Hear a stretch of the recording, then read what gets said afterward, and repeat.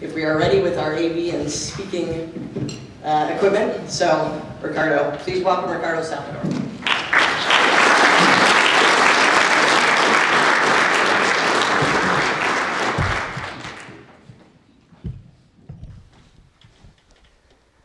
Thank you very much, Aaron, and I want to thank all of you for being here so early in the morning. You always wonder whether there's going to be anybody in the audience when things get going this early. And I want to start actually by gushing a little bit, not only because of what we've just heard, but also because of Aaron. And so let me explain that a little bit. I still get excited when I come up to Twin Cities, and that comes from having lived in Ames, Iowa for nearly 30 years when I was on the faculty at Iowa State. And you know, it's a little town of about 50,000, or was when I was there, and so coming up to the Twin Cities was coming up to the big town. And you know, we'd do shopping and bring the kids to the Science Museum, do things of that sort, so I still have that kind of sense whenever I come up to Twin Cities. But the real reason why I want to gush is that one of the things that happened while I was at Iowa State was that there was a little bit of a golden era where a number of relatively young faculty or mid-career faculty, some of us who'd been there for a while and then many who'd come in from different places, had the idea that we needed a curriculum in sustainable agriculture. And I'm talking to you about the 1990s, and so this wasn't an easy idea to bring up at the time. And this group of people eventually established a graduate program in sustainable agriculture, which is the first of its kind within the land grant system. It offers master's degrees and PhD degrees, and for a time back then, it offered MBAs in sustainable agriculture. I'm not sure whether that part is still going. But that program actually launched officially in the early 2000s. And you often wonder when you do those sorts of things what the outcome is going to be, and I can tell you that one of the outcomes, at least, is that those alumni are now populating faculty and the leadership of many key organizations in sustainable agriculture across the country. So for instance, we've got faculty at Michigan Tech, at University of Wisconsin, here in Minnesota at St. Cloud State. We've got extension agents at Colorado State. And of course, Erin is one of our graduates. She's running Greenland's Blue Waters. The president of the Land Institute, who is here, Fred Utze, is one of the graduates of the program, I think probably in the first cohort of that program. And so we could keep on going, but it is something that is very inspiring to see the young people of that era now assuming their leadership positions, and thereby the idea of sustainable agriculture actually being institutionalized within the land grant system. I can't tell you how impossible that seemed in the 1990s. And so it is with the ideas that we're discussing here today. It may seem impossible to convert the carpet of corn soy across the Midwest, or of wheat to the west of us, into something that is better for the environment, but you are the folks that are investing in that vision. So I want to get started by actually warning you. I actually have to warn you 2 or 3 more times during this session here, that while we at Union of Concerned Scientists are, of course, just as interested, if not actually as obsessed as you folks in this room are with the idea of continuous living cover and of transforming the land cover of the agricultural area of the United States, I'm actually not here to talk to you about that. I'm going to refer to the funny way that we give direction sometimes where I grew up. I'll explain more about this in just a little bit. Southern Mexico, in a place that's called Oaxaca. So we'll give you instructions like this. You want to go see Mr. Luna's farm. And so we'll say something like, well, you see that hill over there? Well, if you go over that hill, on the other side there's a little brook that's running past. And there's a little bridge that you'll see there. If you go across that bridge, then the road forks. If you go to the left, you go over to Lorenza's ranch. She's a widow. Husband died about 10 years ago. She has some chickens. If you actually go over there, she'll offer you some soup. It's some of the best soup you'll ever have. But don't go over there. That's not where Mr. Luna's farm is. And so the directions will go like that. So this is a little bit like that. I want to tell you that at the Union of Concerned Scientists, one of the things that we're doing that is in a high degree of conformity and support with what you folks are doing here in what we consider from DC and the world of advocacy. The trenches, what you folks are doing in the trenches is something that we are supporting as vigorously as we can by trying to get federal laws to support in the sense of sending resources your way, knowledge, financial resources, and so on. And so there's a number of things that we advocate for that you will find very familiar. One is the reintegration of land and livestock, reversing that trend that Wendell Berry talks about, where we took a perfect system and divided it into two problems. So we're trying to reverse that, as well as advocating for healthy soil practices and the whole suite of agroecological approaches to agriculture, which is in a sense what you folks are about in Greenland's Blue Waters. So I'm going to do the same thing as with directions to Mr. Luna's farm. I'm not here to talk to you about that. I'm here to talk to you about the way that agriculture looks and the way that agriculture should look. And when you hear that, I know that immediately you're thinking about grass waterways and stream buffers and a polycultural system that's in your mind. You can envision that in the future. We want that as badly as everybody in this room. But when I say that I want to talk to you about the way that agriculture looks, I'm talking to you about the people within agriculture. Without people, there is no agriculture, so I can't separate those topics. So you'll see why this, I hope at least, you'll see why this is a topic that is inseparable from the notion of how agriculture should look. So there is a heroic vision of the agricultural system that most of us have. And for many of us, it's actually our identity and maybe even our driver. This notion that a land that was bare and open and unproductive was settled, domesticated, and made one of the most productive agricultural basins on the planet. It's a mythology because it doesn't begin to tell you the fullness of that story and what it signifies. But because of the fact that it does represent the effort of generations before us to create their utopia, they saw this as an opportunity to remake the world from scratch, and we are living with the consequences of their vision and their decisions today, that we need to take some lessons from that experience and that intent that they had, the opportunity that they had when it seemed like the horizon was wide open and they could invent the world that they had in their minds, all the way back to the 1600s and throughout the middle 1800s. And so these folks, at least in this part of the world, had settings like this. And when they saw that, let me quote to you from one of the original settlers who actually wrote down his perspectives, Mr. Christopher Gist in 1751. What they thought was all the way to this place is fine. Rich level land, well timbered with large walnut, ash, sugar trees, cherry trees, etc. Well watered and full of beautiful natural meadows, covered with wild rye, bluegrass, and clover. It abounds with turkeys, deer, elks, and most sorts of game, particularly buffaloes. You can imagine sort of like images that you see today on PBS of the Serengeti. They were looking at those sorts of settings across the Midwest grasslands. In short, it wants nothing but cultivation to make it a most delightful country. And this is what these folks set about to do. Now, as a result of that, I'm going to enumerate some of the consequences of this. At the time, there was this notion of thoroughness, which in the modern parlance has become our object of worship, efficiency. In the pursuit of efficiency, we have licked productivity. Speaking to you as an agronomist, we understand what it takes to become as productive as possible per unit of land and per unit of labor.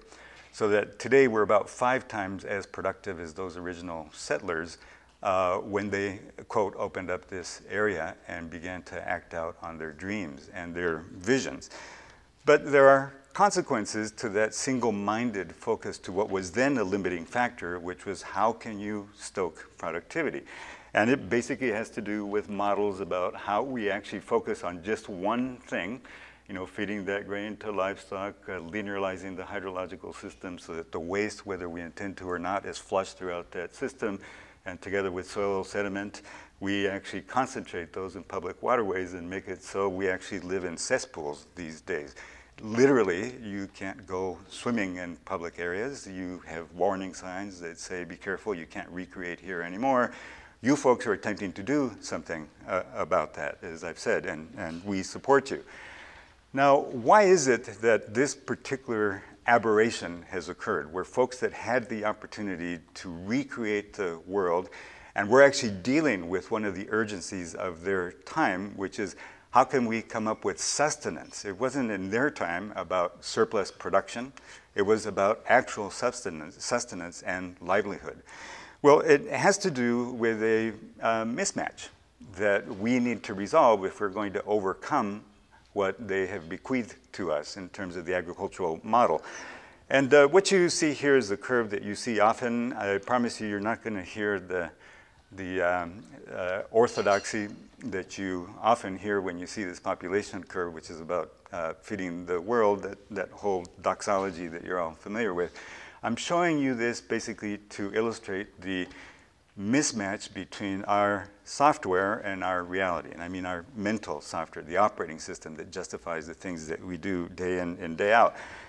Even if I did show you our estimates, our best estimates of how population growth on the planet has gone, really the operational part is this part that I'm showing you right now, the hockey stick of global population. What I want to point out is that at the time of the inflection of this curve, we had the so-called opening up and settlement of this continent, including the part of the world that we're sitting in right now. And it is also coincident with the period of time when we were, of necessity, coming up with the foundations of what today we call the economic theory and economic thought. There was no formal study of economics prior to the period of about the 17th century when there was massive effort in colonization. And economics, which we're going to dwell on a lot this morning, was necessary because of the fact that it is, if you had to describe in a single line, the study of how you make choices, how you make the best decisions. If it's been a long time since you studied economics, you know that in chapter number 1, this is laid out as opportunity cost. When you decide to do one thing, you're deciding not to do any number of other things. And when systems become sufficiently complex, you actually need assistance in order to work out whether the thing that you're going to choose is better than all of the different alternatives. And so this was something that was very germane and operative at the time that Europeans were colonizing the rest of the planet and the world was rapidly becoming complex. So it was during that period of time that this country was opened up and settled, and I keep saying in quotations, opened up, that these ideas of economics were born and have not been updated very well since that period of time, which is significant. Now, as a symbol of that, you're all familiar with one of the major testaments of that era, which is Adam Smith's Wealth of Nations. That book was published in a year that you can't forget because it's memorable for many other reasons, but it was the year 1776. So in the year 1776, Adam Smith publishes this book, but he'd been working on the thing for about 17 years prior to that. And you can say that a cycle of intellectual thought that was kicked off by this particular work wasn't consummated until about 1880, which is the amount of time that it took a German thinker who'd settled in England to do a full critique of what the implications of the ideas that Adam Smith set out in this work would be. And that, as you know, was Karl Marx. Now, I don't want you to do hex signs at me because I've brought up Karl Marx, but you should be aware, and probably folks in this room are fully aware, that he saw the ideas that Adam Smith laid out as essentially being a formula for history. As we'll cover in just a little bit, some of the earliest economic thought recognized that there were ways in which we built our wealth. Very concrete ways that could be identified so that intentionally we could build our wealth. That's the whole premise of this book. And Karl Marx noticed that it isn't just in the abstract that we have what at that time were called the factors of production. It is that there are people involved, and specifically that there are owners of those factors of production and there are workers who are generating wealth but don't benefit because they're not owners. And that they would be naturally in tension with each other, but that owners would build wealth and therefore would acquire power, especially political power, and their interests would win over those of workers, which meant specifically the interests of farmers at that time, because this was the era when industrialization was picking up, and so the idea of industrial workers was a fresh thing. And the consequences of that, Marx predicted, would be that wealthy people would gain influence over government. Government would side with the interest of the wealthy against the interest of the working class. So this is where we are in 1880. And it was during this period of time that our ideas of economics developed. Now notice, at this time, it did seem reasonable that the planet was an infinite source of the resources that humanity would need. It did seem reasonable at that time that the planet was an infinite sink for the waste that we were generating. So we continue to operate with the precepts that were generated at that time, and it essentially means that we're operating with a 17th and 18th century mentality, but yet with 21st century realities in terms of global population and of our effect on the planet. So I'll point out just one thing that you can see perfectly in this illustration. At that time, there were 1 billion of us on the planet, using round figures. Today, we're approaching 8 billion. The younger people in this room will see a population of 9 or 10 billion, according to the latest estimates by the middle part of this century. And so we can't continue to operate with the precepts of the 16th and 17th century and the reality of the 21st century. And E.O. Wilson, biologist that many of you are familiar with, has captured this perfectly, at least in my conception, with this observation. The real problem of humanity is the following. We have Paleolithic emotions, medieval institutions, universities would be one example of that, and godlike technology. So we have tremendous power to wreak havoc, in essence, and we do so with relish. Now, when I said that I'm here to talk to you about the way that agriculture looks, one of the reasons for specifying the human aspect of this is that in the conception of that early economic thinking, humans were essentially erased. I mean, there was this concept that humans were algorithms, that we all acted in our self-interest. That was one of the key insights of Adam Smith, that he hoped to turn into collective benefit. But you're all familiar with the way in which the algorithm was actually named. We were reduced to rational agents. In other words, it was supposed to be understandable what would be the best choice for all of us. And so, in essence, many aspects of what we would all consider to be the core of our being were completely discounted, and we were just turned into self-interested, rational agents who would look, say, for the most that we could buy for the least cost that we could pay. This was, in essence, what those theories said. And one of the consequences of that was the trend that you see here, about which we could say so much, and I'll just make one or two observations. What you see a picture of here is how people don't matter. Profit matters, ownership matters, marketing matters, productivity matters, and we tell ourselves that all of these things eventually redound to benefit to humans, without actually stopping to remark, unless this is something we really focus on for a while, that that may be true for some humans, but not all humans. And especially those involved in this particular system, because you can see that after a maximum of farming numbers and thereby farmers that occurred in the middle of 2 centuries ago now, essentially the story of agriculture has been the replacement of farmers, not the replacement of farms. That land, as you can see, has been fairly constant, but more and more land has been concentrated in fewer and fewer hands. Now this is you all, first of all, live it and have heard it many times, so this is no revelation. What may be perhaps a little bit more interesting to talk about is that this actually was an intent per economic precepts. And let me go back here, I'm getting ahead of myself. So per economic precepts, I'm going to illustrate to you the outcome of this particular study, which was conducted in the late 50s, very early 60s. It was a commission that was set up to study what they called the problem of agriculture, and the problem was that there were too many farmers. They specifically stated this. What are we going to do to move people off the farm? And the logic was that the productive capacity of agriculture was exceeding markets, and that if you extrapolated, you would see that that was essentially going to be a perpetual problem for agriculture. And that historically was justified.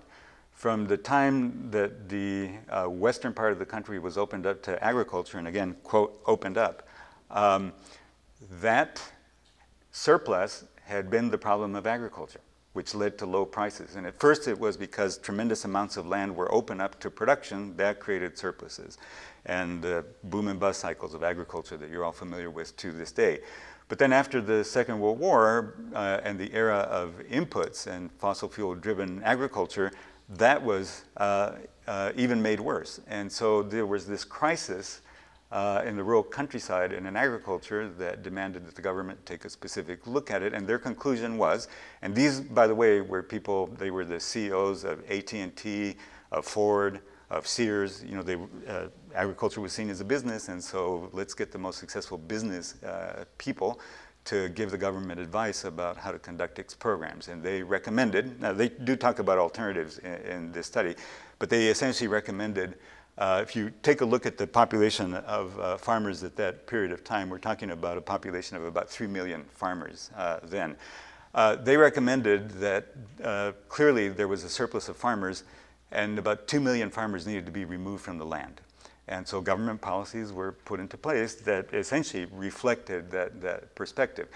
We need to support enough farmers that the food supply is secure, of course, but we had an excess of farmers to accomplish that objective. The important thing is that we have sufficient farmers utilizing the appropriate technology to be able to generate the agricultural output that was required. And that was the extent of the rationale of this period of time. So we're living with the consequences of those policies and that particular insight. And whenever this is covered, I always stress the poverty of the imagination that is revealed by that. You're all familiar with the options that are usually laid out.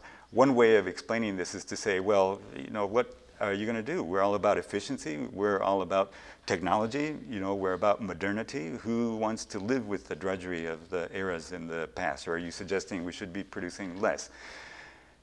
And the reason why this reflects a poverty of the imagination goes to the point that I made in introducing this graphic and telling you that it's a picture of how humans don't matter, is that clearly the well-being of those farmers was not a primary consideration. To the extent that it was thinking along the lines of they'll be better off as workers in urban areas, so let's get policy that will drive people to urban areas and re-educate them and, you know, integrate them into urban life. That was literally the conversation. And in places around the planet that are right now replicating that dynamic, that's literally the conversation. I'll explain to you in a little bit that I'm standing in front of you because of that sort of reasoning in the country where I was born.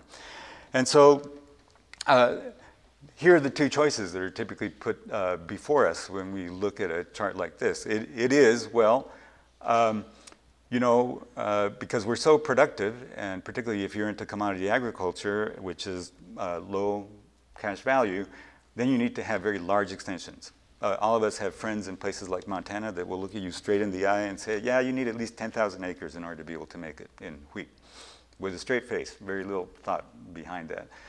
Or you could look for the miracle niches where you're producing very high cash value crops, and therefore you need only small acres in order to make it. We're always looking for those niches, and they always go through cycles.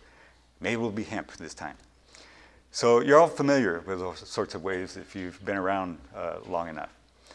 So to have those two options is the thing that I'm referring to as the poverty of the imagination, without laying out the actual needs that we have as humans, as society, and stopping the tendency to think of this as just an agricultural output system. and factor in all of the other factors or considerations that should be a part of that.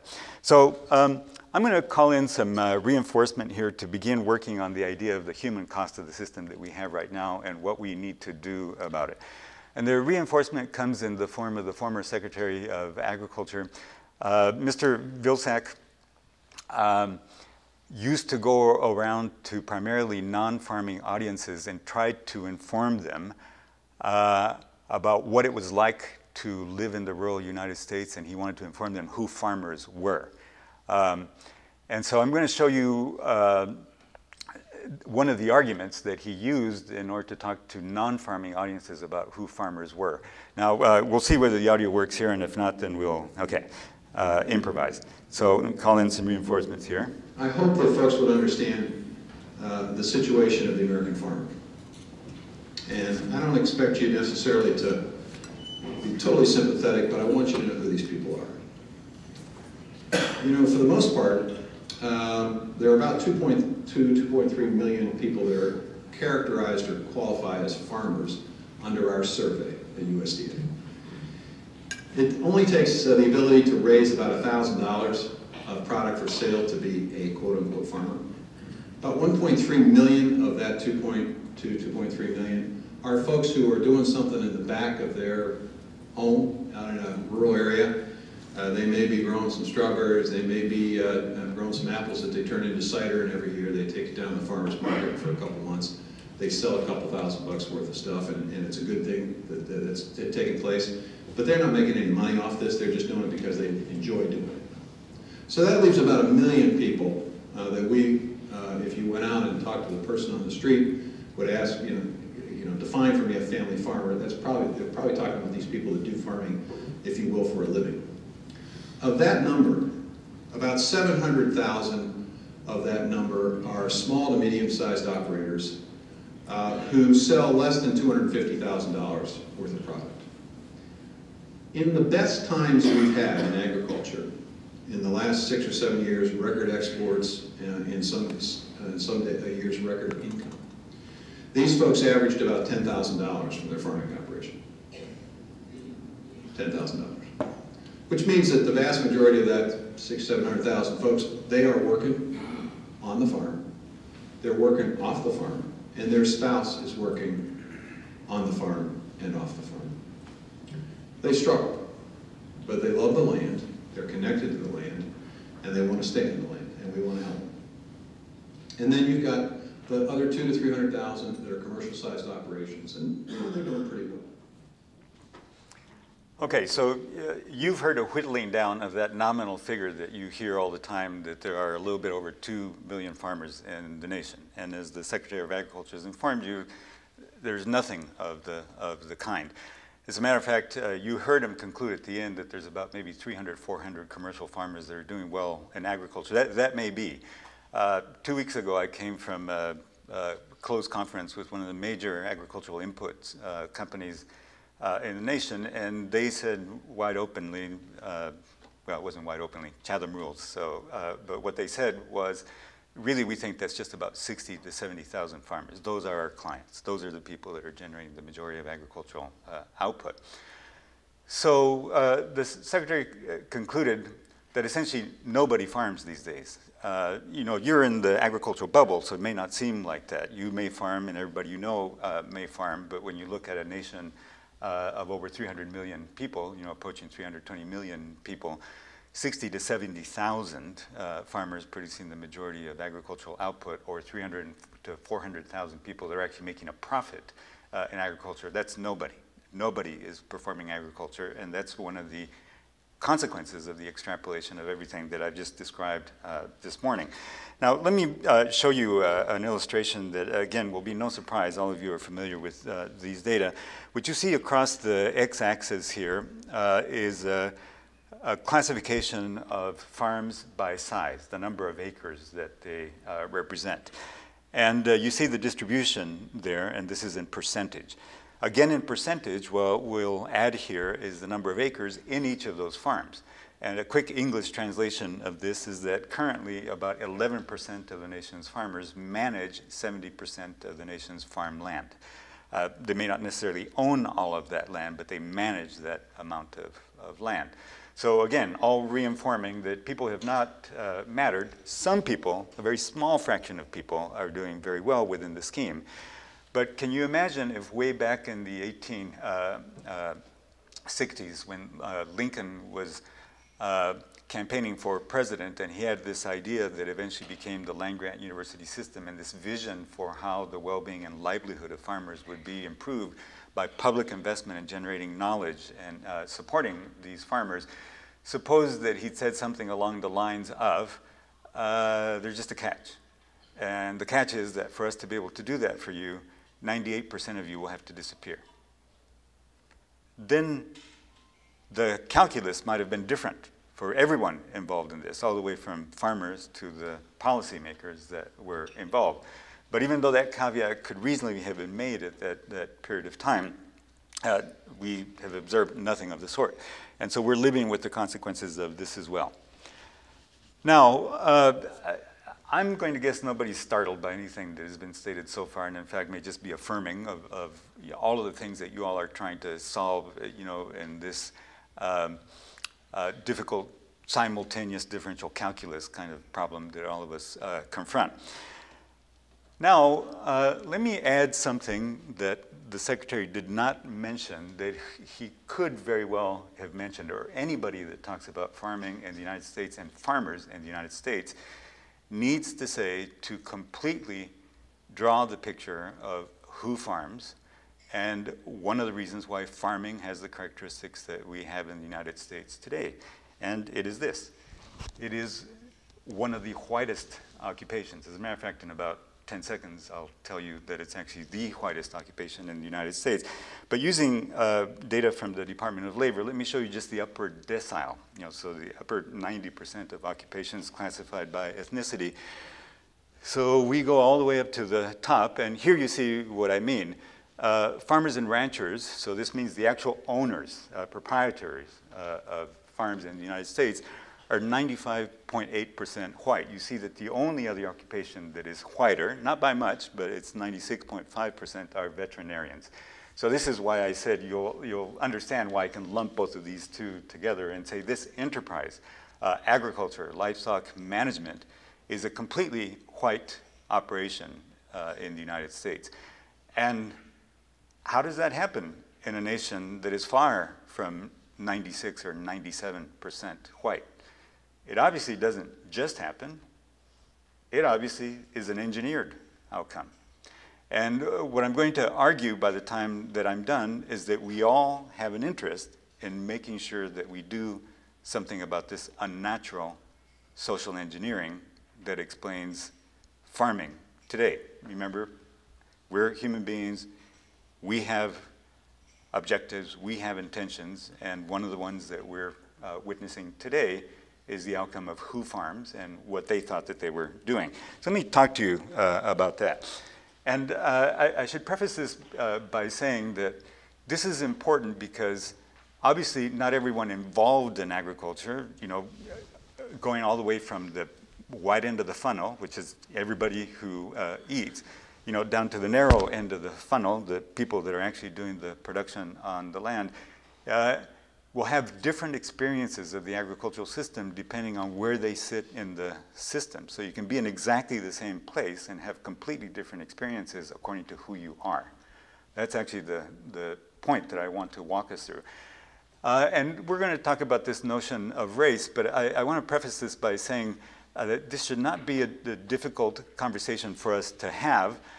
It may be difficult ideas for us to process, but I don't want anybody in this room to shut down. I'm looking at you out here, and I think this is a completely white audience. I think there's actually one exception back there. Welcome, sister.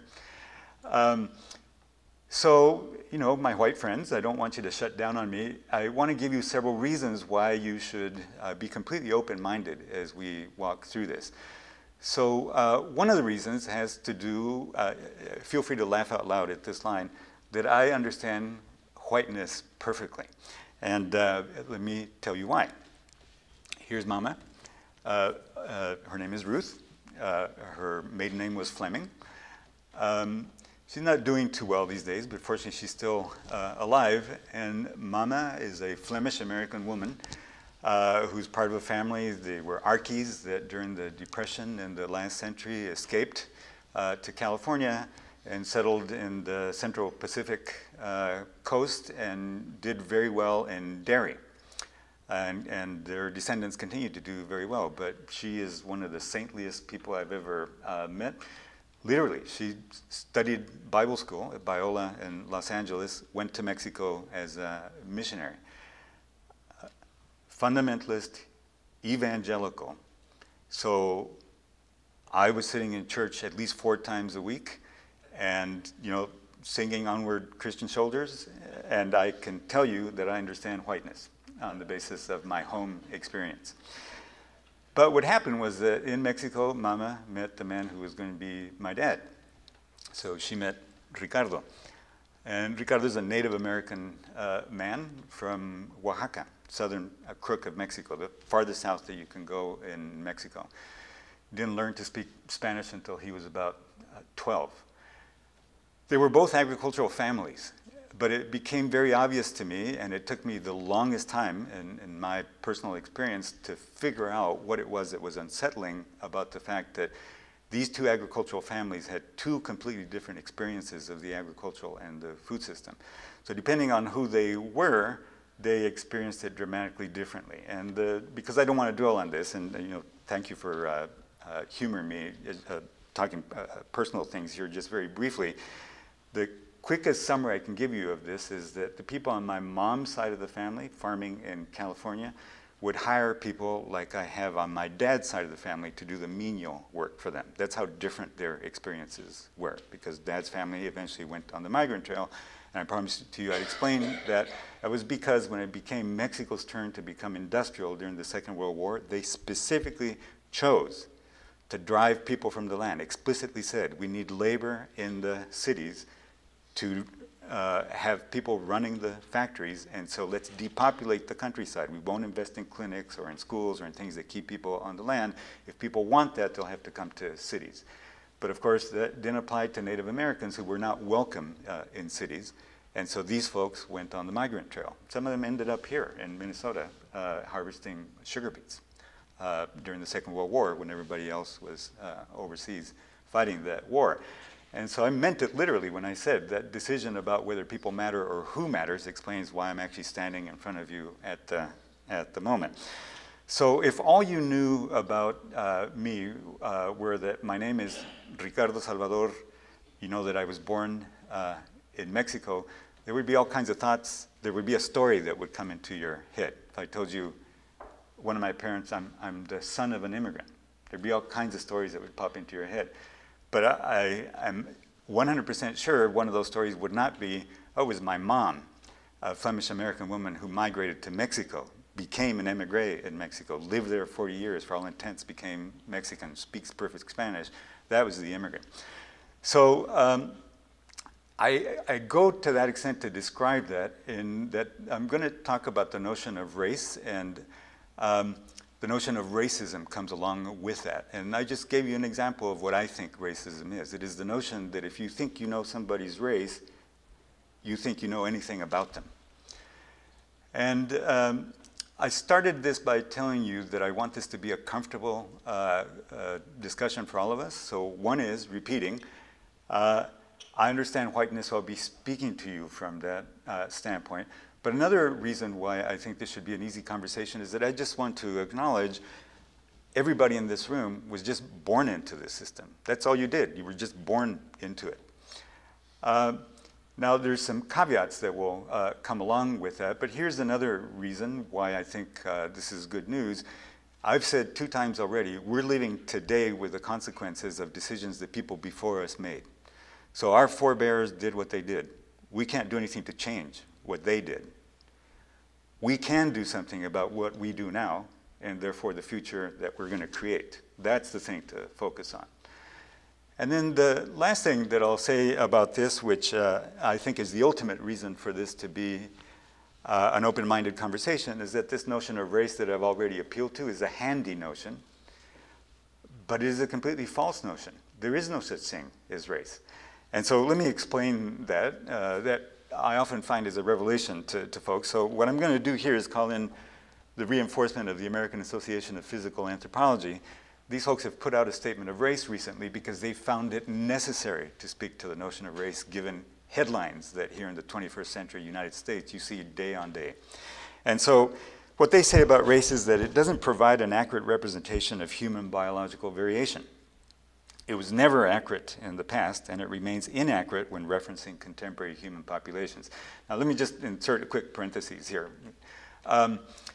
As recently as about 40 to 70,000 years ago, that was not the case. Given all kinds of advances in genomic analysis and taking samples from prehistoric hominins, what we're discovering is that over that period of time, we did seem to overlap with other races of hominins. So Neanderthals would be some of the ones that you would be most familiar with. Denisovans would be another. Flores humans in today's Philippines. At that time, there appeared to be about 4 different races of hominins simultaneously living on the planet. Now, it proved to be the case that ours, Homo sapiens, on the evidence, was the most ferocious. We're the one that survived. And we're the only one that remains. So biologically, we're all the same species with very, very surface differences among us depending on what part of the planet we've evolved in over the last tens of thousands of years that create those surface differences. However, let's keep going with what these folks say. So humans are not divided biologically into distinct continental types or racial genetic clusters. This is what the biology and the genetics tell us. Instead, this is a Western idea. So they say the Western concept of race must be understood as a classification system that emerged from and in support of European colonialism, oppression, and discrimination. So remember that population curve that I showed you and how it was coincident with colonizing the planet, radiating out from Europe, and how we needed ideas. We needed rationale for what those colonizers did at that period of time. And this was a handy taxonomy. Very nice classification system that they came up with, which we're going to go into in far more detail here. So then they say it thus does not have its roots in biological reality, but instead in policies of discrimination. And so because of that, over the last 5 centuries, race has become a social reality that structures societies and how we experience the world. In this regard, race is real, as is racism, and both have real biological consequences. So I'm dragging you through this to illustrate why there is no basis for race. However, at the same time, we can't just say that and go on with a clear conscience because of the fact that we behave as if race were real, and that has real consequences that we simultaneously have to recognize race is not real, but because we've acted as if race were real, then the world looks different. There is a particular footprint of that belief on the planet right now, and when we saw those charts from the Department of Labor, you saw one of those consequences. So let me march into this by fulfilling what you may have considered a threat early on, which is that we're going to talk a little bit about economics. This will be quick. You won't have to suffer very much. But based on those original notions that we invented, that came straight out of our head in the 17th, 18th, going into the 19th century, that today we call economics, a social science. Here's the formula for how we build our wealth. And remember, it's important, I can't say it often enough, that this was coincident with the period of time in which this country was colonized. So the basic precepts of building wealth, according to contemporary economic theory, are that you need factors of production. These factors of production reduce to 3. And so the first of these factors of production is land. It is the necessary one. Everything begins with land.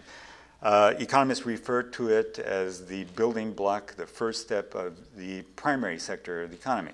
So you need land, to those in this room, it's obvious in order to produce food and industrial inputs, but it's the source of everything. It's the source of the raw materials and the minerals out of which we make the gizmos that we're using to show each other fancy pictures right now. Everything comes from either cutting down a forest or extracting minerals from the ground or producing on the basis of fertile ground.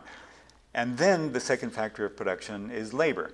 That's where we take the things that we either have produced or cut off or extracted from the land and convert them into things that have utility. And that third thing is the third factor of production, and that is capital. In the notion of an economist, capital is more than what immediately pops into your head when you hear that word. You probably are thinking of financial capital. But to an economist, capital is essentially any manufacturer that has utility, something that has value to us and that we exchange with one another. Now, the fact that we use financial capital to keep score because it's fungible, is kind of incidental to the basic economic idea, which is that there are three things that matter to build our wealth. So land that we combine with labor that renders capital that we exchange with one another.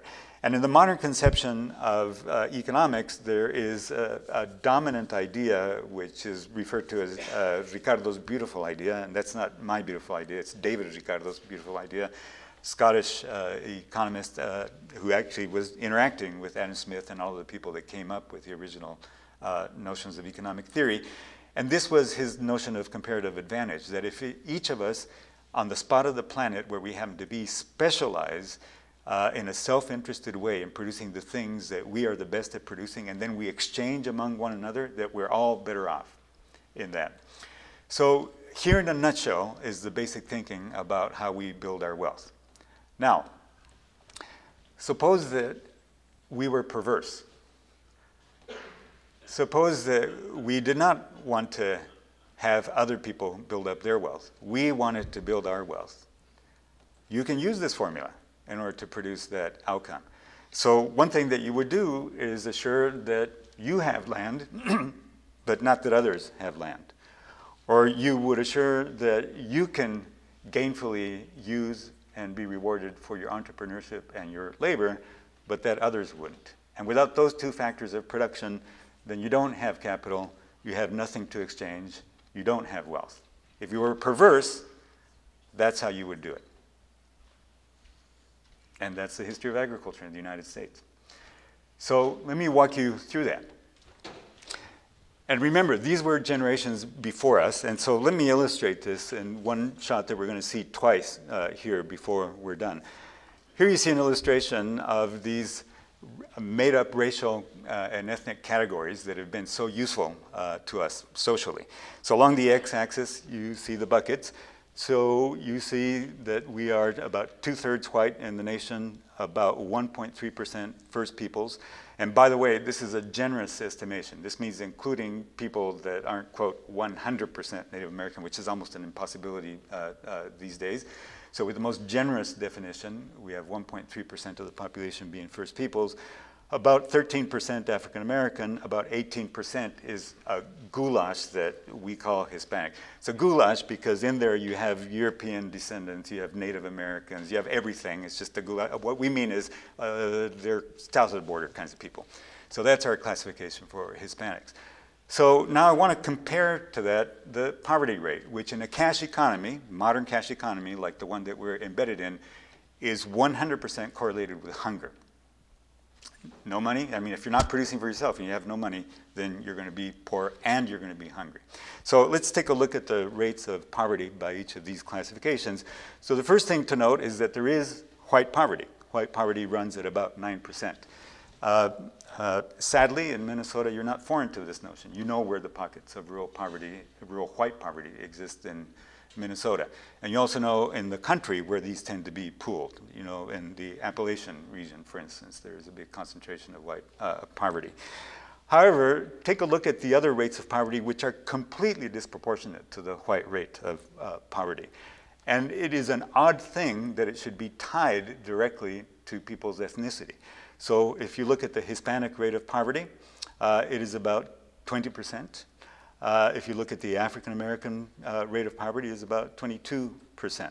So, you know, about twice the rate of white poverty. But if you look at the rate of, oh, let's see, something happened to us here. There we go. So if you look at the rate of poverty among First Peoples, you see that that is nearly we're not getting past this. Let's just unplug it and plug it this way. Okay. Often, Okay. You want me to hold it up? See, I think I feel it there. I often wonder when things go awry just at that point in the talk, whether there's something else going on. Okay, let's see whether we can. So I was saying that the rate of Native American poverty is about 3 times the rate of poverty than you experience among white folks. Now, if we just progress on the current of life, in other words, consuming the rationale and the operating system for our society, you know that there are facile observations about this. Well, you know, I work for everything that I've got. And if people were just entrepreneurial, and if people weren't so lazy, if people would get educated, then we wouldn't see these sorts of things. That's how we can go from day to day when we observe these kinds of realities. Now, we're going to see this again. If you can, that chart, we're going to see that again in about 15 minutes' time. And we'll have some other observations to make about it. But let's walk through the factors of production, how we built our present wealth, when the United States is now a $1.8 trillion industrial sector. So factor of production number 1 is land. And you can see here evidence of how we actually acquired that land in a massive land grab that actually did begin back in the 1600s, but which reached its apex in a concerted government program signed by President Jackson, passed by Congress in 1830, called the Native American Indian Removal Act. So that Congress in 1830 wasn't confused about what it set out to do. They didn't use the euphemisms that today's Congress uses. They laid out exactly what they meant to do. And that was a program that lasted 60 years, from 1830 to 1890, when it was consummated in a notorious massacre not very far from us here. And so what you see illustrated here is what was entailed by that campaign. Now remember, this pattern began with settlement. It goes all the way back to the 1600s. But that concerted policy essentially consummated the entire process. And what was then called the Department of the Army, today's Department of Defense, kept inventory and close track of the over 200 what they call battles and skirmishes, the majority of them outright massacres of very small numbers of people at a time that were seeking to defend their homeland. And so, as I mentioned, this was consummated with a notorious massacre at Wounded Knee in 1890. This was a massacre of women, old men, and young kids. By this time, the so-called Indian Wars were de facto over.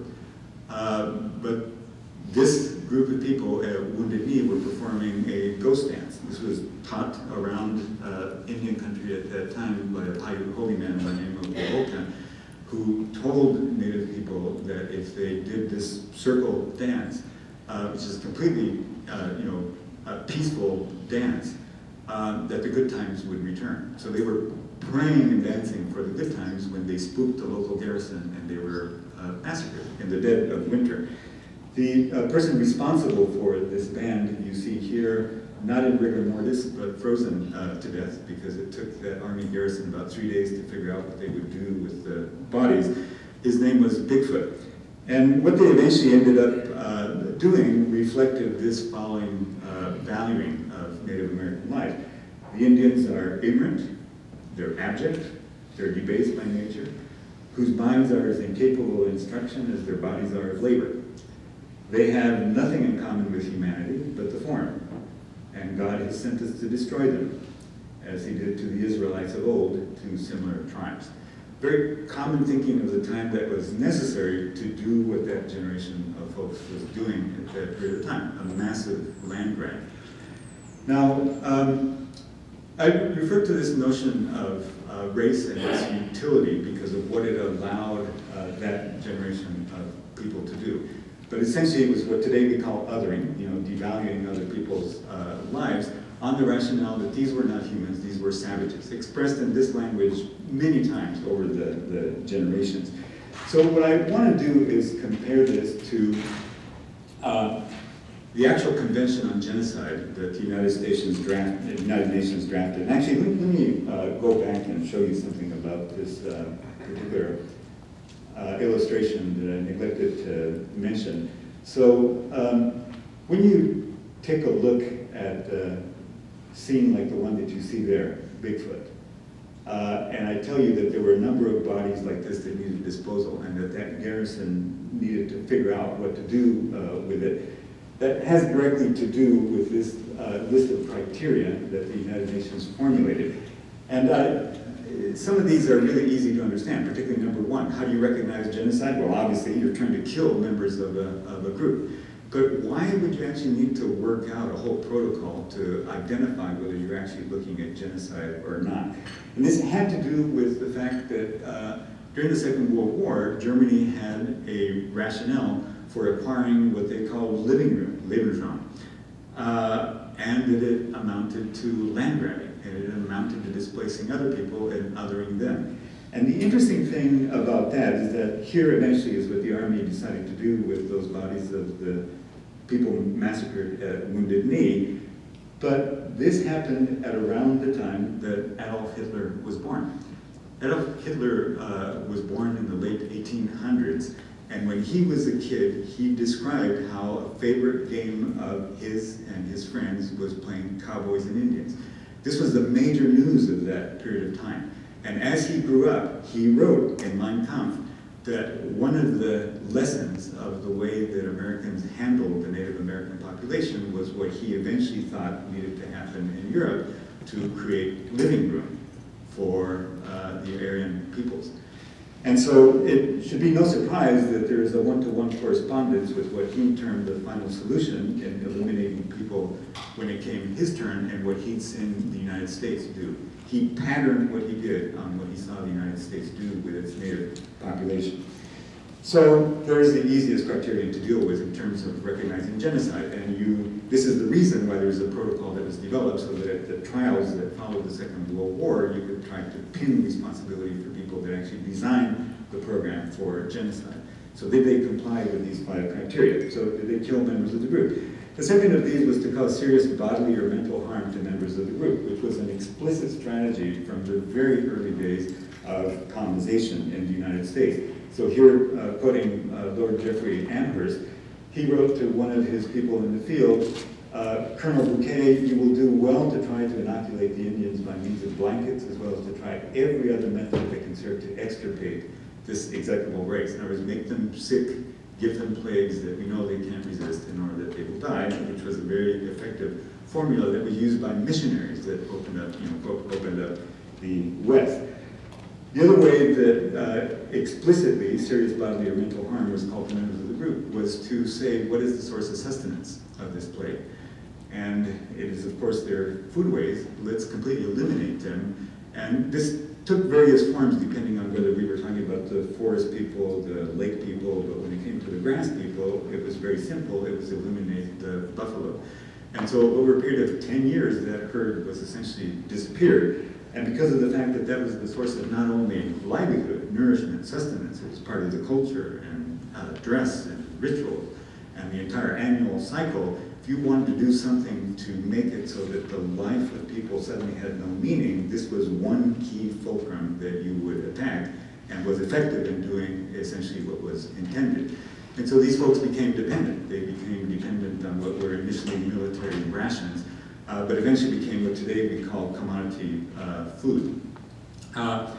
The dregs of the food system, very rich in carbohydrates, and in order to make it palatable, fried and flavored with sugar where possible. One of the worst possible diets that you can imagine, which has unsurprisingly made this population of humans one of the sickest populations on the planet.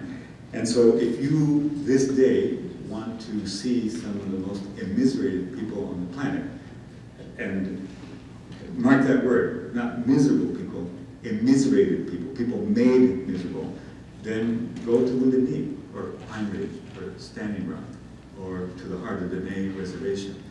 And what is there was made. It didn't just happen. You'll find some of the sickest, most immiserated people on the planet, not just in the United States, on the planet, some of the sickest people from diabetes and obesity.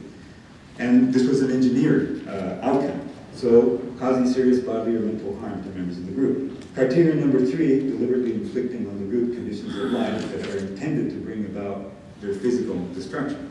Well, I've just described that there was no meaning if you were not producing your food, hunting your food. You could not observe your rituals. You could not speak your language. There was no meaning to your life. There's absolutely nothing surprising about the despair that you see in the concentration camps that we call reservations today. And there was explicit strategy to keep people there. So some of you may know that if you don't live on a reservation and you're Native American, then you're subject to tax. You're not taxed if you live on a Native reservation. That explains casinos, which is a completely different topic, is being leveraged for economic development by these Native communities today when they have so few options available to them, and they really do need to be understood in that frame. But you can see why, cut off of all of their options, there is no meaning to life, and why you have the high suicide rates and substance dependence that you observe in these Native communities to this day. And so obviously that criterion of genocide is more than amply fulfilled.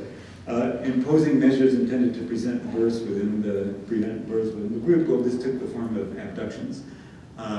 Children and parents were separated without their consent, without their awareness of what was going on, sent to boarding schools where they were reprogrammed to be white. That was the intent, at least, prevented from speaking their own language, learning their own culture. And the idea was meld into the culture by marrying a nice white boy. And there were several different mechanisms that were used. As recently as the 60s and the 70s, young Native American women at these boarding schools who thought that they were in the care of the Indian Health Service were being forcibly sterilized without actually realizing what was happening to them to prevent reproduction and growth of the Native American population, as late as the 60s and 70s. So, imposing measures intended to prevent births within the group, amply fulfilled, and the last criterion, forcibly transferring children from a group to another group. Well, I already described how that happened through Indian boarding schools. Here's a picture of a group that had just arrived, Chiricahua Apache, at the Carlisle School in the late 1800s. But probably the best illustration I know of this is what happened to Mr. Tom Torlino from Dene, Navajo, at that same school just 4 months after arrival. This was the intended read program. And you may say to yourself, trying to be as sympathetic as possible to the people of that period of time, look, if these folks just understood that their time was over and that they did have options, if they just melded into the population, you know, changed their appearance, learned English, you know, got educated, integrated into the industrial culture of that time, then they'd have the same opportunities as everyone else. And that's conquest. There's no better definition of conquest than that, quote, alternative. And so clearly, what we have is an engineered result at present, and it needs to be understood as such. One way of understanding how real and persistent this is, so that we don't just discard this and say, well, that's history, is to compare this band of Chiricahua. On your bottom right, third from the right, you see an individual whose name was Tuhuhuts. You would better recognize him by the name that the Mexicans gave him, because he simultaneously fought the Americans and the Mexicans. The Mexicans called him Geronimo. And this picture was taken in Oklahoma as his band of Chiricahua Apache was about to be boarded onto a train and sent as punishment to Florida. Literally being sent to the gulag of that period in the United States, because they refused to recognize that they'd been conquered. They kept rising up. Exactly the same way all of you would do if you had been in their situation. They kept rising up. So ultimate punishment, they'd been sent to Oklahoma, which at that time, you know, was Indian country. And then, because they still were bad influence to the rest of the Native Americans there, they were being sent to Florida. This is a persistent reality, as you'll realize if either you participated or at least you saw scenes from the protest just a little bit to our west of 2 and 3 years ago against the XL pipeline, where Native Americans were standing up for the right to protect the quality of their water by preventing an oil pipeline going across the Missouri River and potentially polluting their source of water. Exactly the same fate. Nothing has changed. We're still enforcing who makes the decisions, and treating these folks, as we say, by law, as wards of the state. They have no standing. We can do with them and their land as we will. That is not exaggeration. There are currently fights, say that the San Carlos Apache in the southwest United States are fighting in order to preserve lands that are important to them from logging and mineral exploitation. Same thing in the non-public nation. This persists to this day.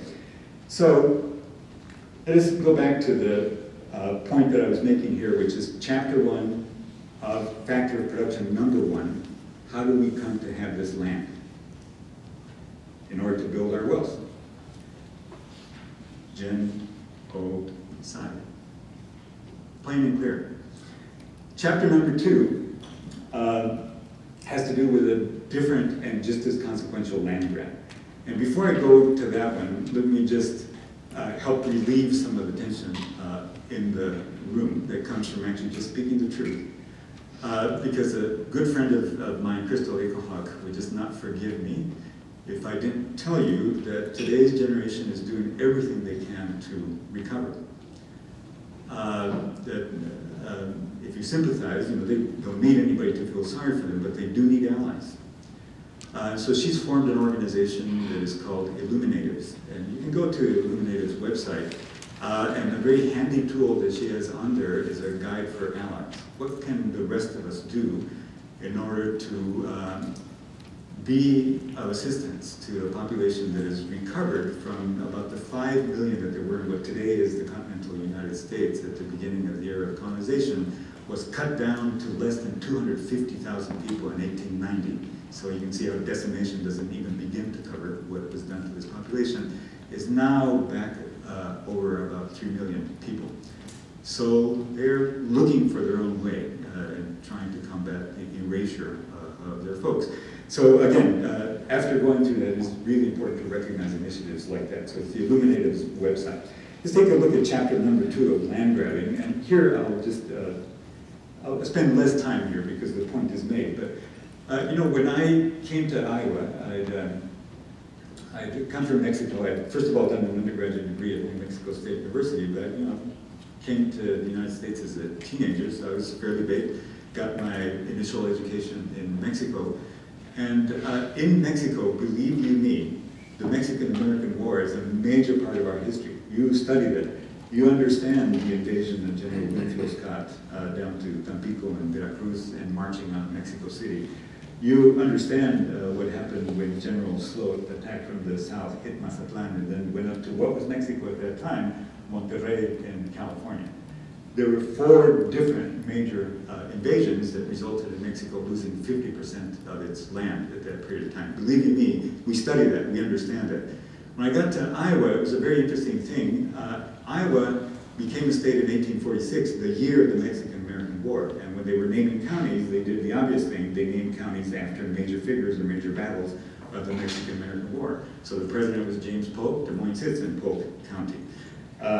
Winfield Scott got his own county in Iowa, Scott County. The major battles, Palo Alto got a county. Cerro Gordo got a county. Buena Vista got a county. And believe me, coming from Mexico, I recognize all those things. That's what was in my face. But in Iowa, and you know, I lived in Iowa for nearly 30 years, and I lived in Mexico, as I told you, only until I was a teenager. So it is possible to identify with both Mexico and Iowa. I feel Iowa and I feel Midwestern. But let me tell you about Iowa. When they heard Mexican-American War, they were thinking about all these Mexicans invading Storm Lake. That's what the Mexican-American War is today in Iowa. Not so much the commonality that we had and the fact that there's a, you know, by my calculation, billions of Mexicans in Iowa every year in the form of the corn that's grown there every year. So, you know, there's a lot of commonality in terms of history and the major economic activity between Mexico and Iowa, but most Americans are not even aware of the fact that this is how they came by what is today referred to as the West and the United States. It is why you can, once you cross about this part of the world, you know, you essentially have to be conversant with Spanish to even talk about where you're going. You know, you may be going to San Antonio, El Paso, Santa Fe, Albuquerque, Arizona, Colorado, Montana del Norte, California, Los Angeles, San Diego, Sacramento, Santa Fe. We could go on a long time. Because that was Mexico and New Spain far longer than it's been in the United States. For hundreds of years, it was Mexico and New Spain. So that was the second part of the land grab. And the president at the time, again, was very clear about it. It's of great importance to our country generally, and especially to our navigating and whaling industries, that the Pacific coast and indeed the whole of our territory west of the Rocky Mountains should speedily be filled up by hardy and patriotic populations. They were getting rid of Catholics. That was the rationale of the period of time. So it's sort of like today, fighting Muslims is the rationale for a lot of what is done across the planet. So as you know, at the period of time, there was a name for this rationale. It wasn't that people weren't conscious of the fact that they needed what I keep referring to as the operating system to justify what was going on. And it was known as the idea of manifest destiny. And you've all seen the image many times.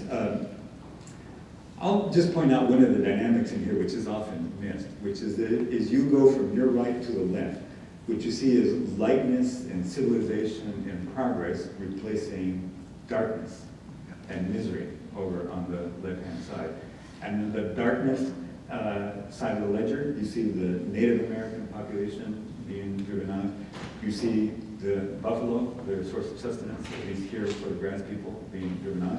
And you see the native ecosystem of that period of time being completely replaced by plows and what today you would recognize as modern agriculture. And you see telegraphs and railroads, and every one of those is a result of a specific agricultural policy, the Homestead Act, the Transcontinental Railroad Act, the Morrill Act, and so on. So, engineered results, and we're only talking so far about factor number 1 of production. Let's go to factor number 2 of production, and that's labor. So, prior to the opening up, and you'll just begin to insert when I use those words that we use today, you know, the opening up, the settlement, you know, always put those in quotations. The continent was peopled, and there were urban centers and high social development here, and we needed rationale in order to justify why we would take that over. You're probably familiar with the doctrine of discovery, which actually summarizes about 300 years of evolving justification and rationalization for taking over a peopled continent, which I can easily summarize for you, save you a lot of reading and study. Essentially, the rationale as it evolved over those 3 centuries goes something like this. It is just, we give ourselves permission to take your land because we are Christian and you are not. That's the rationale of the doctrines of discovery. And so land was taken care of by that particular rationale. Now let's go to factor of production number 2. At that time, the agriculture that was referred to as large-scale agriculture, plantation agriculture, was the most arduous human labor that you can imagine, in that era prior to mechanization. Think of the crops. In sequence, in the United States, the major mercantile crops on the basis of which the industrial wealth of this country was built were sugar, tobacco, cotton, rice. All required tremendous labor. I don't know if any of you have ever so much as just walked through a sugarcane plantation. Just walking through it, you'll suffer lots of violence, much less being in the middle of it, harvesting, processing, and so on. And the plantation owners were not going to do this work for themselves. So the solution was to abduct people from a completely different continent, separate families, transport them across the ocean in some of the most brutal conditions imaginable. Interesting figure to remark of about 300 years of this practice is that more people died in this Middle Passage than were killed at Auschwitz during the Second World War.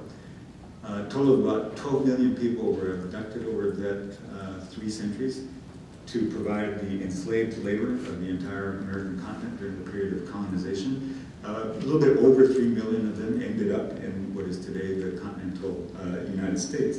And so they provided that labor and were treated as property, treated as animals, kept under control by being terrorized, and even after emancipation, as you all are very familiar, slavery continued in the language that was used in the South in another form.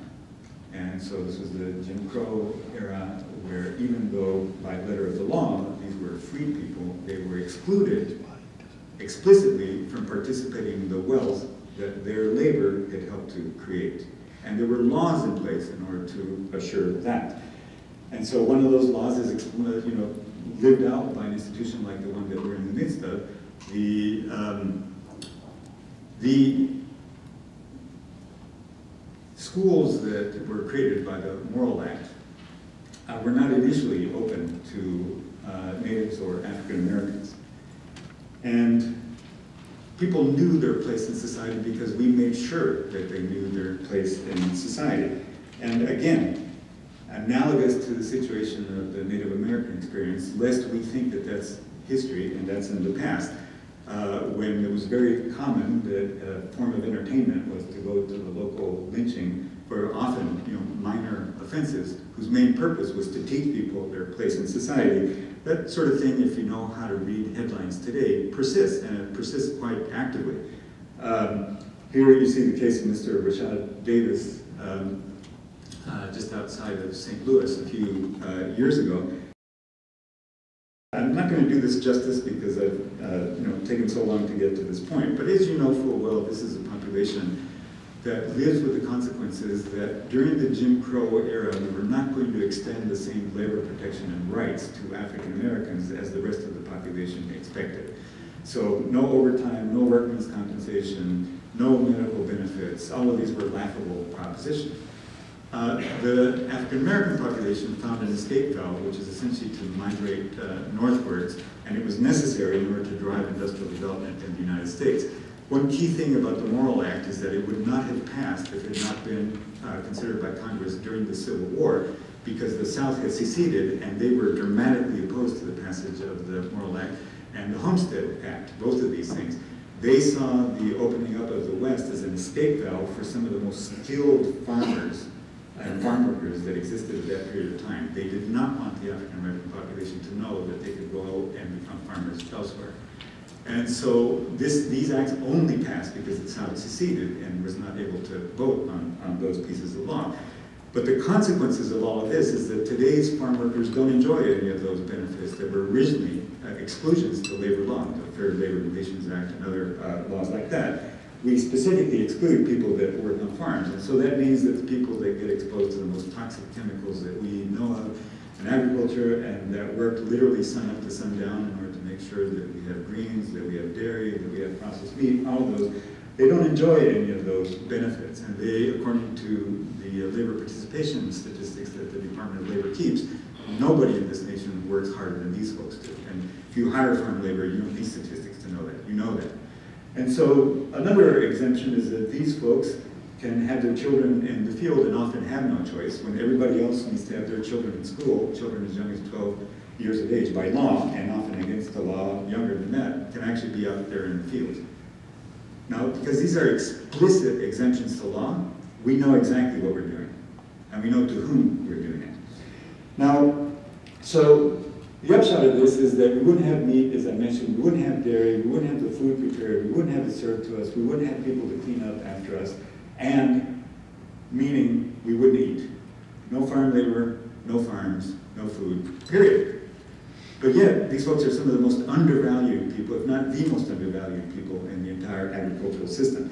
Now, I need to run through the following relatively quickly here, and let me see here. I'm going to skip that and give you an illustration of what I mean about this. I'm going to jump to the state of North Carolina. I'm going to tell you that the demand that we estimate for farm workers in the United States is about 1 million per year. All of these figures are radically underestimated because it's the nature of the way that we run farm labor, which is an explicitly exploitative sector of agriculture, that we don't really know the numbers and we don't really want to know the numbers. But the closest that we can get is that there's this demand for 1 million people per year. Of these, we supply what are referred to as guest workers, about 55,000. This is annual. And remember, these are all under estimates. For the state of Carolina, we have some fairly good numbers that were generated by the North Carolina Growers Association. And if you're interested, you can look at their report, International Harvest. But what they were looking at was an answer to the question, what is the domestic supply of labor, and could we actually meet the demand for labor domestically? And let me explain to you a little bit of my rationale for showing you the statistics before we actually take a look at them. As I said, we know exactly what we're doing here. Remember I told you that economics is a social science? I've lived long enough that I can see that we've changed our mind about aspects of economics.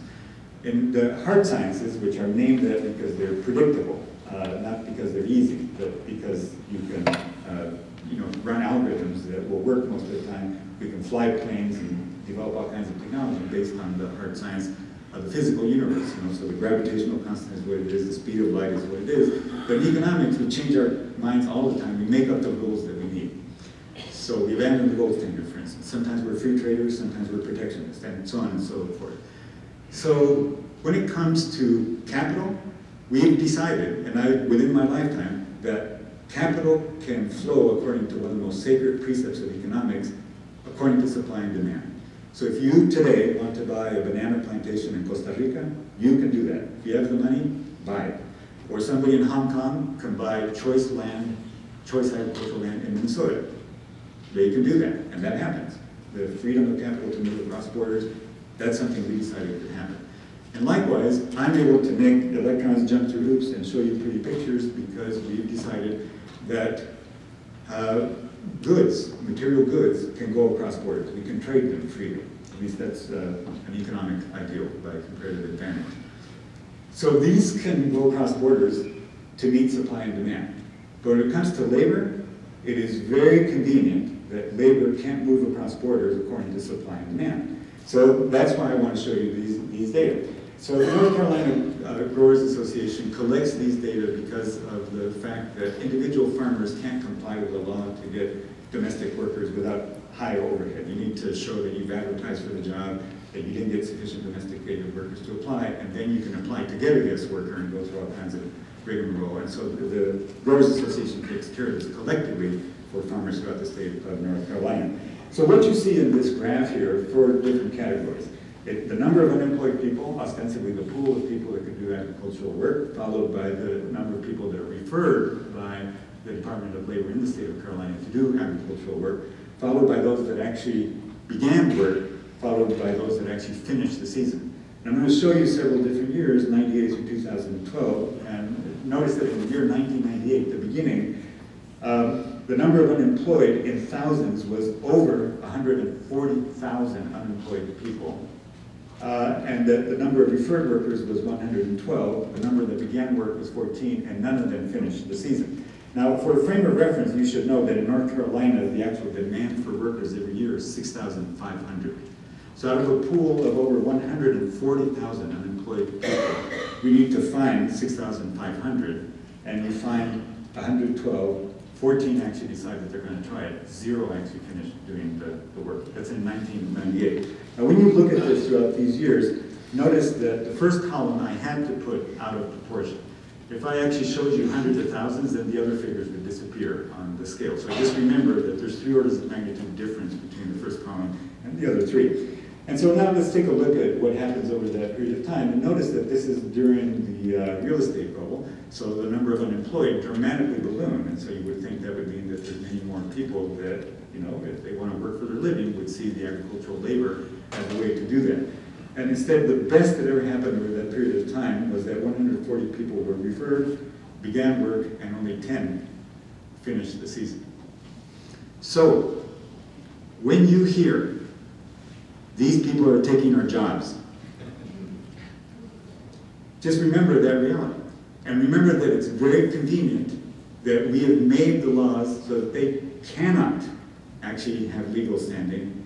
So when their wages are garnished, when they don't actually receive the wages that they were promised, when women are raped in the field or abused in the poultry factory, what are they going to do? They can't sue. And if you decide you're going to pay them only $9, when the law says they should be paid $15, what are they going to do? It's a very convenient system. They tell you that this is slavery by another name. Now, so they obviously fight for their rights in ways that they can, namely people that have U.S. citizenship, try to represent the interests of all of them. Now, I need to wind this up, but I did promise you that we would see this once again. When you see this, remind yourself, when you see statistics like this in the 21st century United States, remind yourself that this is social engineering. This didn't just happen. Remember the factors of production: land, labor, and how you end up with financial capital. And remember that this system was set up for some of us, not for all of us. The same with the conference's partners, allies. And that if you want to redo the way that agriculture looks, it shouldn't be just about the way that the landscape changes. If you believe in the things that you tell yourself about what this country is and what country you want to be a part of, then how agriculture looks in terms of the people and who benefits from it also needs to change. And because the two are related, you know the tremendous change, the epical change that is going to be required in order for the way that the land looks to change. That means a total redesign of the agricultural system, our investments, our values, the criteria for what is good.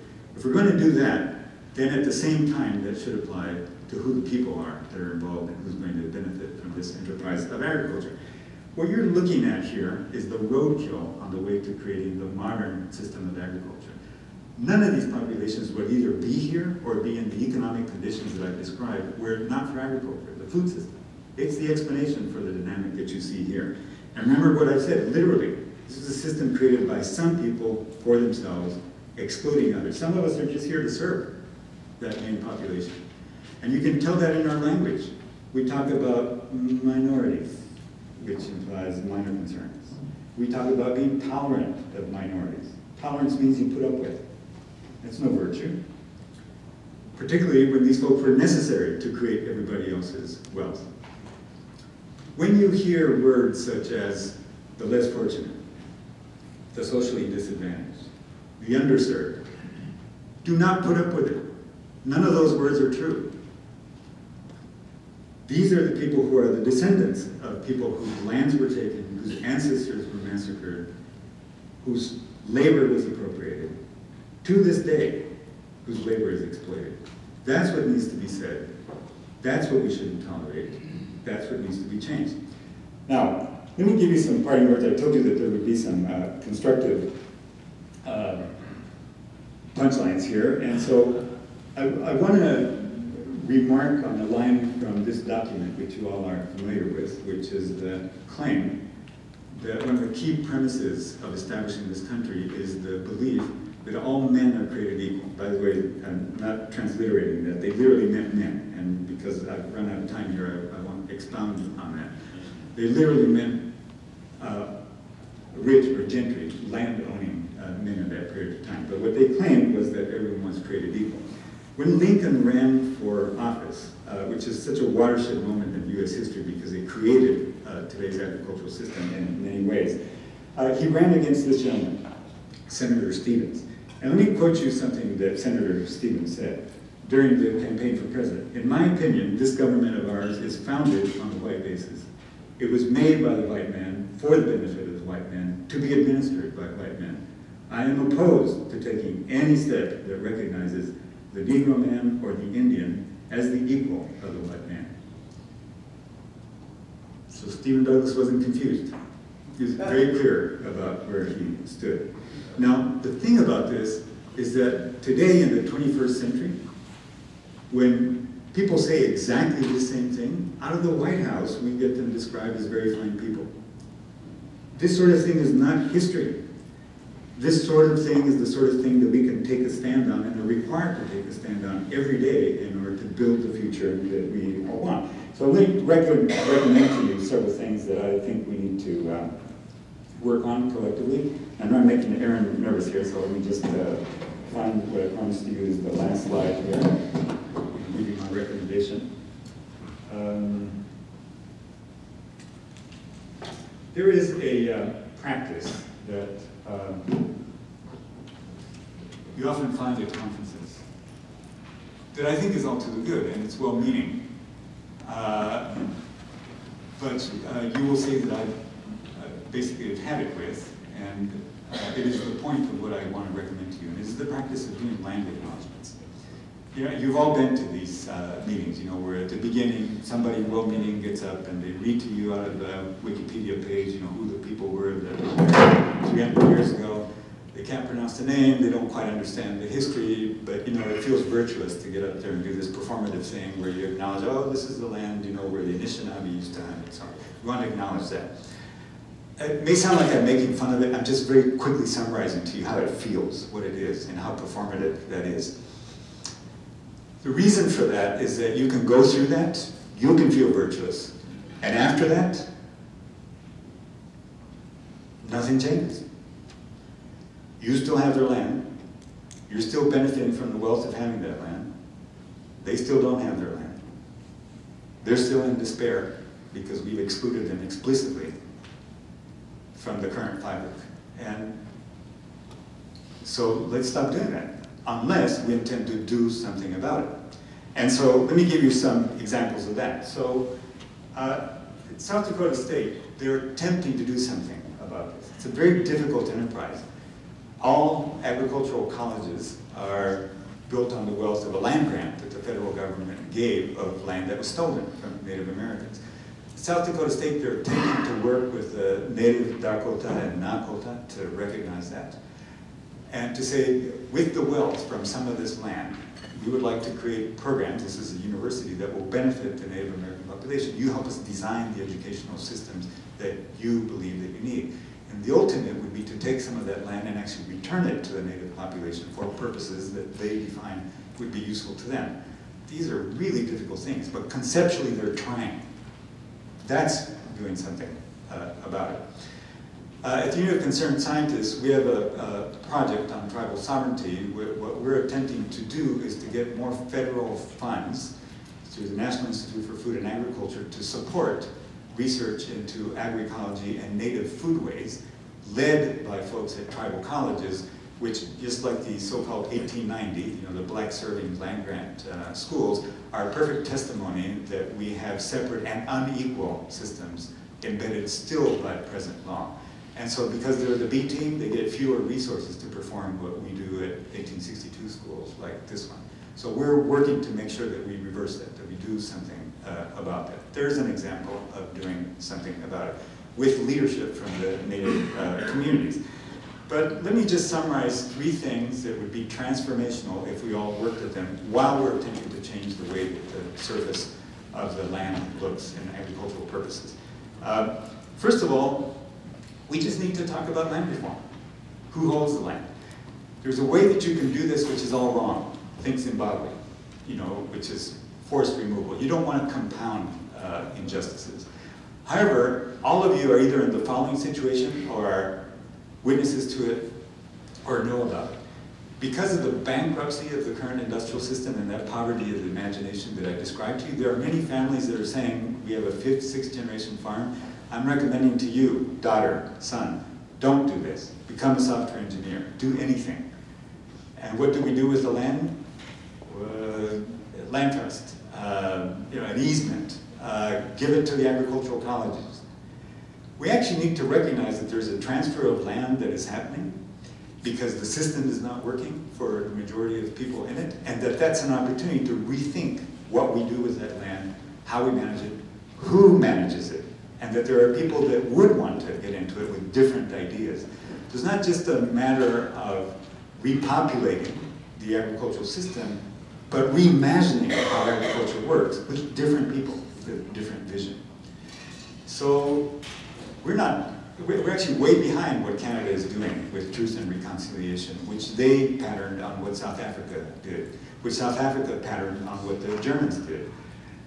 They actually have done very good work in reparations in both South Africa and Germany. They recommended a very recent book which is called What We Can Learn from the Germans in terms of these reparations. And of course you understand historically, for all the difficulties it has created, the nation of Israel is one big massive reparation to Jewish people. So we need to be thinking about that. Every year, formerly Congressman Conyers, who recently passed away, and now Sheila Lee in his place, passes a resolution in Congress, House Resolution number 40, to establish a commission to study how we might do reparations. So that we account for the fact that over generations, some of us built wealth, some of us had redlining, exclusion from loans and credit programs and land theft and so on. So over generations, some of us got wealthy, some of us got poor. So we need to study how to amend for that. And people that are building our wealth without whom the food system wouldn't be possible should at least, if they desire it, have a pathway to citizenship. So our immigration policies need to recognize the food system does not work without that currently exploited farm labor. And we need to do the right thing for the people that are putting food on our table. So I want to leave you with one final thought. And before Aaron comes up, you've indulged me. I want to ask you to take just 5 seconds to meditate again on this thought.